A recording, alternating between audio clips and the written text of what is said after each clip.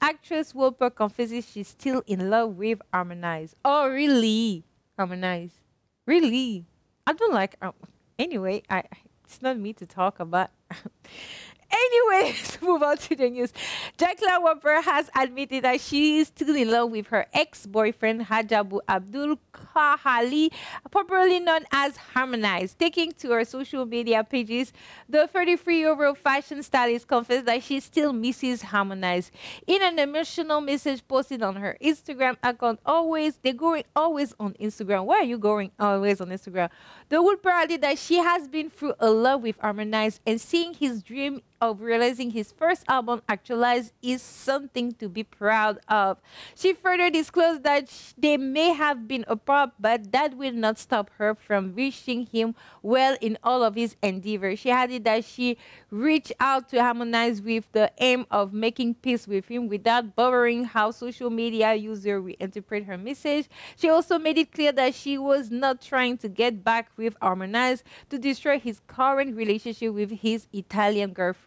Last year, Wolper will also confess that she would get hurt if Harmonize got married to Sarah. According to her, if the two were to wed, she would definitely feel a lot of pressure. In 2018, Sarah and Wolper exchanged words on social media after the former alleged that the actress has been secretly texting Harmonize.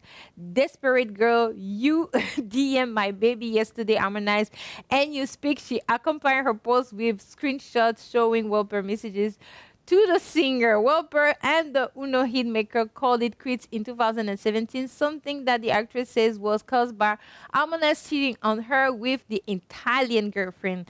Last week, Harmonize hinted he could be expecting a child with Sarah. "It's a time to be a daddy," he wrote on social media. Soon, Sarah responded. The two were said to have officially married in September last year. However, according to the musician's manager, Beauty Mary Alice Majuri, the two never wedded. It turned out that he just used his fiancée as a video vixen.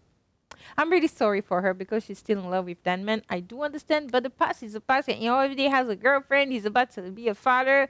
Just move on with your life. Do something that you love. You're a fashion, I don't know, fashion stylist and everything. You have still room to meet new people and meet someone that you will fall in love with. You don't need to go on social media and expose yourself.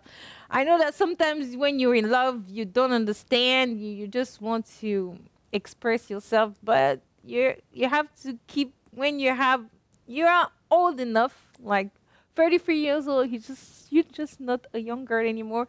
So there is things that you cannot do, like going on social media and DM someone else's boyfriend or husband, even if he was your ex-boyfriend. If you do that to my boyfriend, I will cut you. That's all.